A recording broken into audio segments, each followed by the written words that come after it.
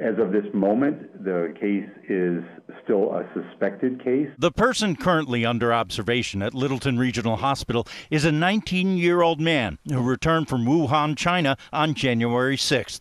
The man, who's a student at White Mountain School, was admitted to the hospital last Thursday. We were concerned about him because of his travel history, and his symptoms kind of pointed to a suspected case of this novel coronavirus. But those symptoms, which included a fever, were mild. He had what would be considered by the general public almost like a bad cold. Because of that travel, though, the hospital immediately put him in isolation, which included placing him in a negative pressure room. A negative pressure room is a room that when the door opens, air rushes in. It does not go out. So any respiratory droplets or the air in the room does not mix with the general air. Hospital officials say any members of the staff dealing with the patient were protected by special gowns and masks, but the patient didn't require much in the way of treatment. He didn't require oxygen, he didn't require any medication, he didn't require any other respiratory therapy at all. Hospital officials want to assure people that their safety is of paramount concern and that there's little to worry about in this case. The community and the visitors to our facility have been at virtually zero risk